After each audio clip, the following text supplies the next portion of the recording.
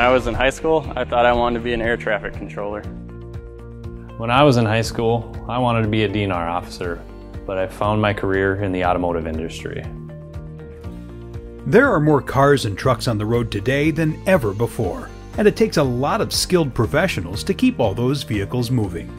Whether under the hood or on the showroom floor, the automotive industry offers career opportunities wherever there are roads. My name's Mike. I work at Dondelinger Chevrolet. I'm a service technician. Dondelinger Chevrolet, Cadillac, Hyundai is a full-service auto dealer in Baxter, Minnesota. In addition to new and used vehicle sales and service, Dondelinger also has a full parts department, finance, and leasing operations. Each department employs people with a wide variety of skills who work together as a team to make the dealership successful. You could be doing a brake job one day and timing chains the next day, or you could be doing it all in the same day. Sometimes you gotta work on something, order parts, so you might not be able to work on that vehicle right away, but it's something you'll have to do later. I get to work, set up my work area, see if I have any new repair orders. After that, I'll talk to service advisor, maybe see what's going on my schedule, get a plan for the day. We get a lot of walk-ins, so you never know what you're gonna get. I grew up in Motley. I always had an interest in vehicles when I was growing up. I started out in the quick lube here, and once I got to the shop, it was a little stressful at first, but once I started working on stuff and the satisfaction of fixing someone's vehicle and getting it back on the road, that's when I knew that this is what I wanted to do. It takes a lot of reading and studying to understand how different systems work. And before you can fix something, you have to understand how it works. It's a fun atmosphere to work in, kind of self-paced, and it's always changing. You're never doing the same thing every day. People don't realize how big the auto industry is. I think 1 out of 7 people in the United States works in the auto industry. Well, that seems like a big number, and it is a big number, but you got to remember, someone makes the radio, someone makes the windshield, someone makes the tires, someone makes the wheels, someone makes the paint, somebody paints the cars, and there's so many opportunities in the car business. So we're on the retail side of it, where we, fill people's needs and get them into cars they want, or your car is broken or needs maintenance. Working at a dealership doesn't have to mean becoming a service technician or salesperson. There are automotive career paths for accountants, marketing, and finance professionals too. I'm Corey. I'm the finance manager here at Dondelinger Automotive in Baxter, Minnesota. I went to high school in Pequot Lakes. The greatest thing about my job is there's something new that happens every day, and I get to be a part of it. My job is focused on quality and control on all the numbers and car deals that go through the dealership, making sure that the salespeople on the show floor are doing the paperwork properly, and also that all the numbers are correct. You have to love cars, you have to love people, you have to love building relationships with people. What I love most about the job is I'm active, there is attention to detail, I have a sense of pride when I have paperwork go through that doesn't have one mistake. There's a lot that goes along with finance. There's a lot of numbers involved, and it's pretty exciting to know that there's 35 papers where you don't have one mistake.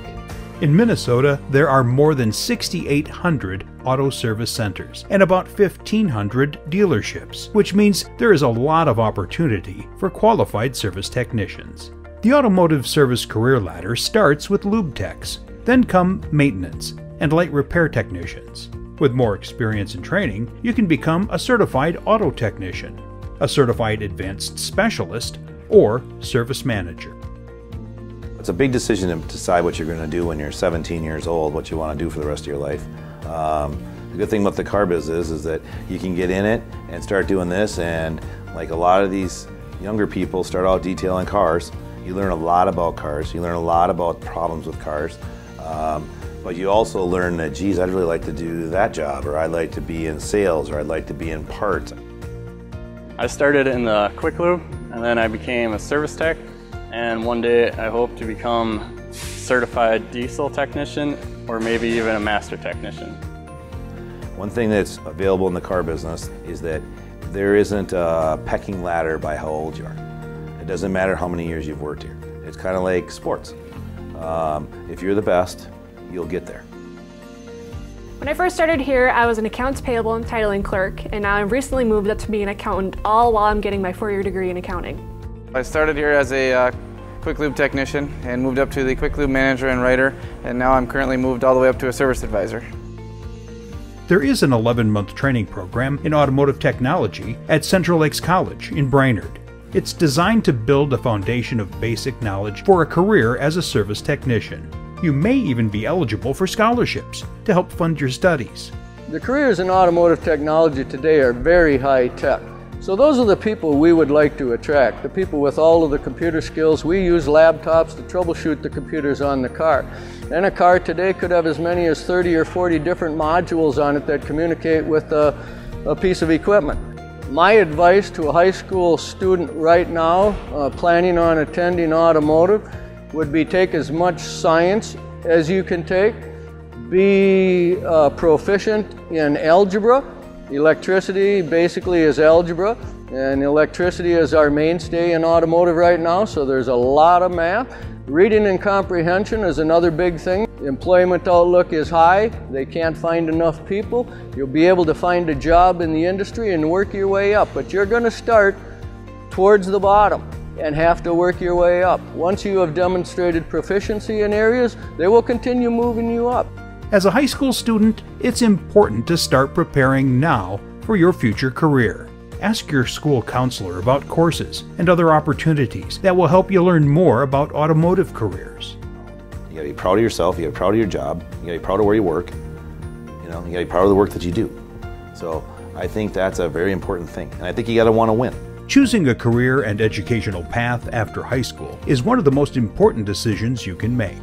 In a time of life when there are more questions than answers, the Bridges Career Academies and Workplace Connection provides information about education and career pathways and gives you the tools you need to make a smart choice, one that's right for you and right for your future. To learn more, visit bridgesconnection.org.